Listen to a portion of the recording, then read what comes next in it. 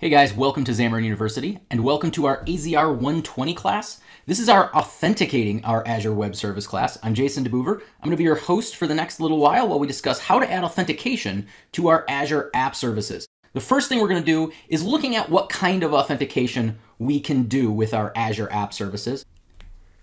So why even support authentication? What's the point?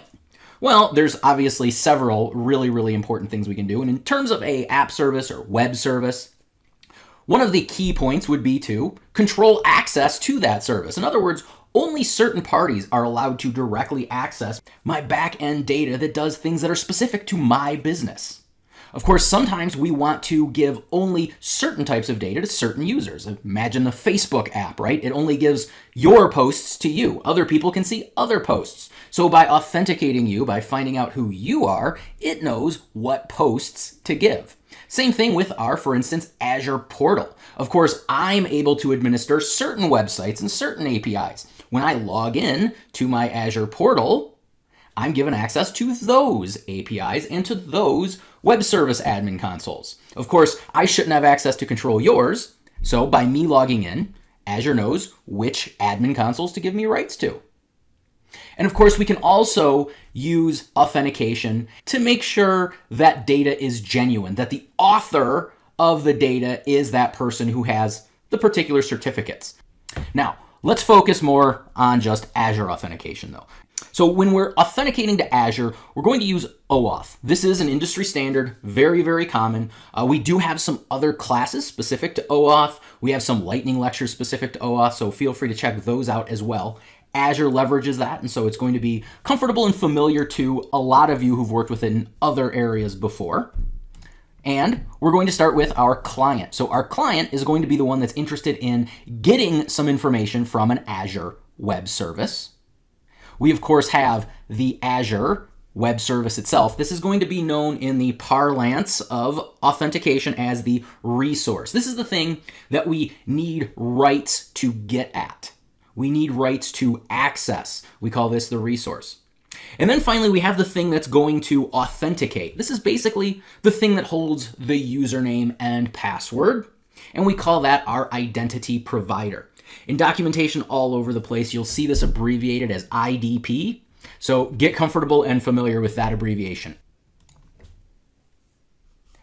Now, Azure doesn't just work with its own username and password stores. If it did, it probably wouldn't even necessarily need to worry about OAuth. One of the great things about OAuth is it allows different resources, resource providers like Azure or like your web service that's hosted on Azure, to use third-party providers as their IDPs or identity providers. So Azure supports Google+, it supports Microsoft accounts, which are slightly separate from actual Azure accounts. It supports Facebook and Twitter.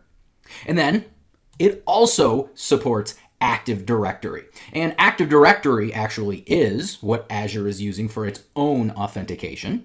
And so in that respect, we actually can kind of directly integrate. We could have our app service protected with the same Active Directory that we ourselves use to log in and administer our Azure console. This is actually really common if your web service is just meant for internal VPN use or internal use with your own organization's employees.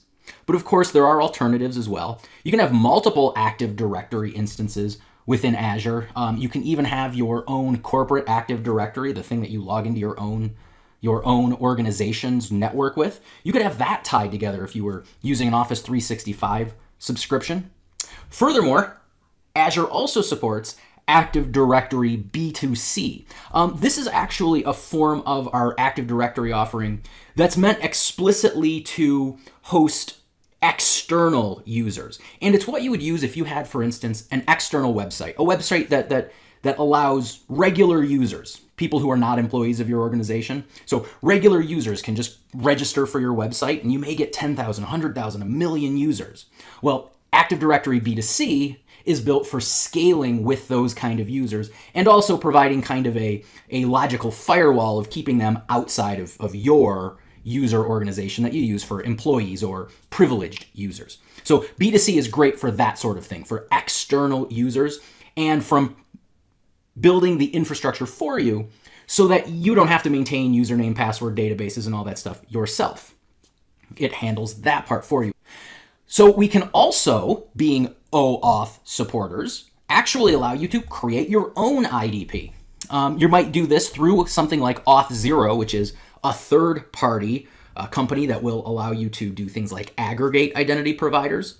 Identity Server is another third-party open source piece of software. I've actually got a lightning lecture on implementing an identity server in your own ASP.NET environment. So if you're interested in creating your own identity provider, then you can check out that lightning lecture. By the way, this is another link here talking about setting up an Auth0 environment. So you can check that link out. Let's take a look at the options we have available to us. If we need enterprise authentication, of course, Active Directory. If we're going to be using a social provider and only one social provider, we'll simply tell Azure, use Twitter, and we'll set up our Twitter keys and all that stuff, and we'll actually look at doing that later in this class, and that's really all there is to it. It's actually very simple. Now, here it says if you want to use multiple social providers. Specifically, what we mean is if we're going to have the user, as part of what we'll later call the server flow, decide which social provider. It is actually possible to use multiple social providers in the same way that we'll talk about in this line item here. But you can also use some sort of aggregator that'll save you the work of having to do some of that client-side code for helping the user decide. But it is possible to use multiple social providers in either situation. This just saves you some work at the cost of some customization. Finally, if you don't want to store your own username and passwords, but you do want to manage your own users, Azure Active Directory B2C is a great way to do that.